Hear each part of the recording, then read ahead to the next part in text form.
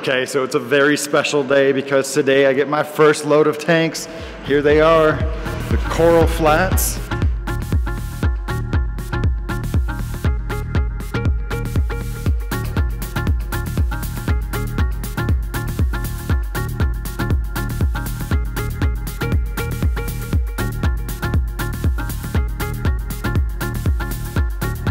Very cool. So these are the old tanks from Stone Aquatics.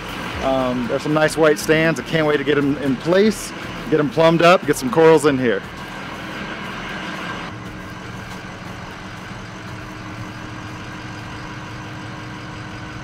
All right, we got a second batch of tanks now from Stone Aquatics.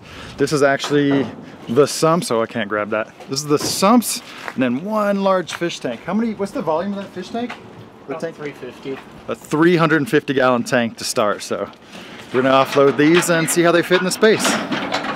All right, so there's the man himself, Mr. Steve Visser. Thank you so much for the... Jake? But if you don't know, Steve is the owner of Stone Aquatics, and he also started ICPanalysis.com.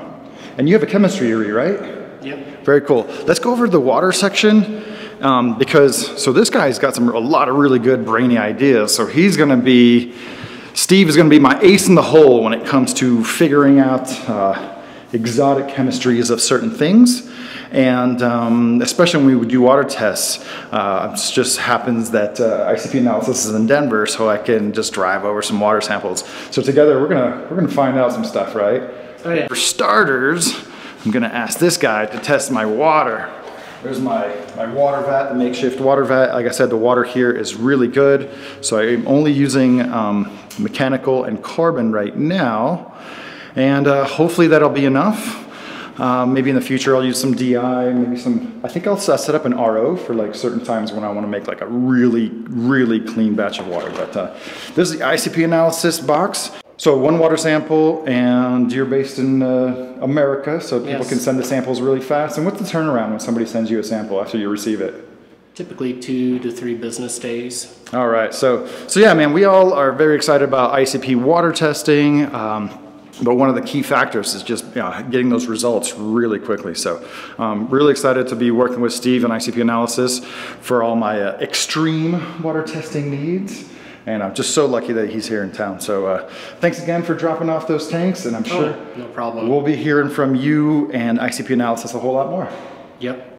Boy, what a morning it's been. I'm new to vlogging with this camera, to the vlogging style, and to vlogging in this room. But now I've actually got some tanks to work with. I'm gonna spend some time just getting to know their dimensions, all the different plumbing and holes that are on there. And they also came with some sumps. We got a big Bash C sump and then like a bigger, just kind of massive box right here.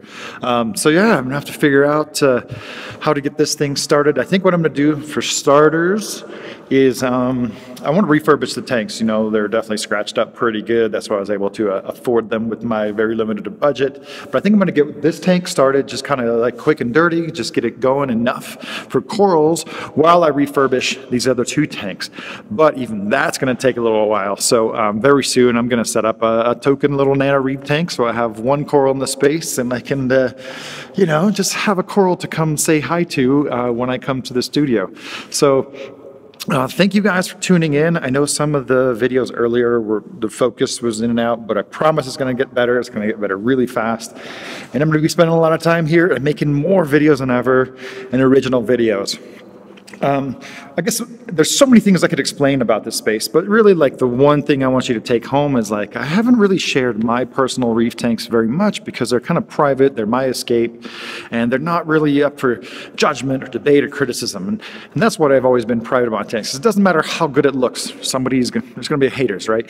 But this space right here, we're going to share everything from start to finish. We're going to share the mistakes, we're going to share the successes.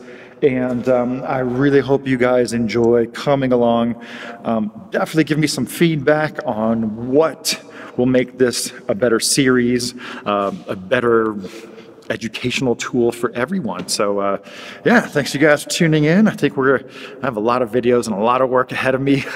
But you know what, honestly, the best part about having these tanks in here right now is how much it reduces the echo. The echo is unbearable. I almost had to whisper loudly to prevent the echo. So yeah, got a lot of things happening here at the Reef Builders channel, the Reef Builders Studio. I am really excited. Now I can really start. And I'll come back at you guys as soon as I have something else to show. So thanks for tuning in. Make sure to subscribe because we're just getting started. Like and comment, and I will catch you guys on the next video. Bye, guys.